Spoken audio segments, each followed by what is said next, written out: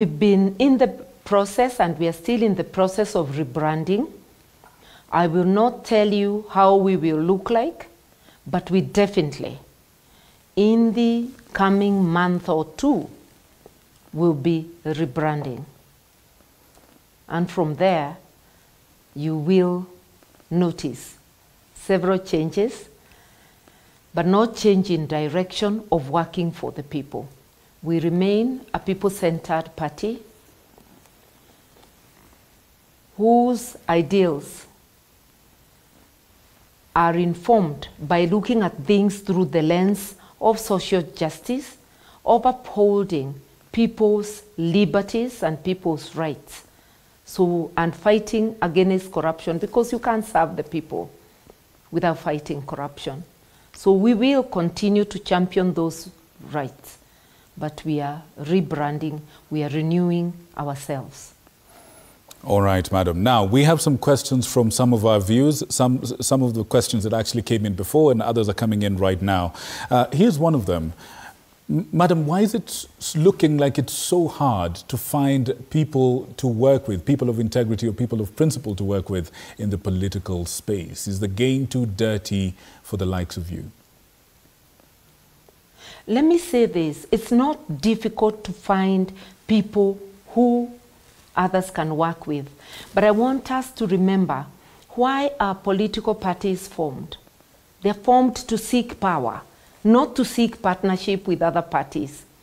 You seek partnership as plan B. Plan A, seek the people. Narc Kenya was formed, like all parties, to seek power.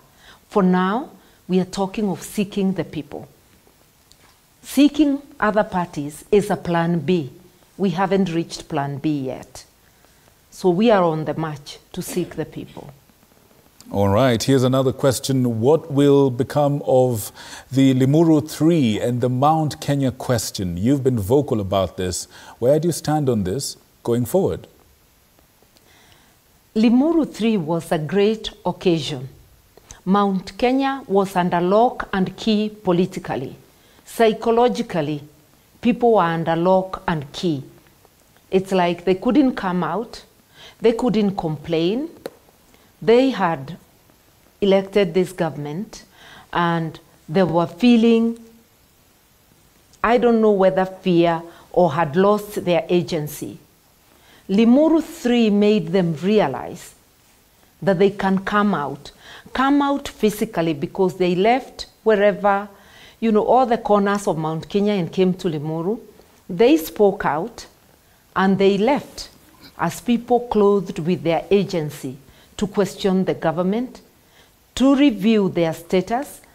And you have seen during the Gen Z protests, Mount Kenya has been part of Kenya. So Limuru 3 achieved its purpose. And we shall continue looking to strengthen the unity of purpose within Mount Kenya and within Kenya, because strengthening any part of Kenya is strengthening the whole. Kenya is made of 47 counties, of over 44 communities, and strengthening any of those or a group of those is strengthening Kenya.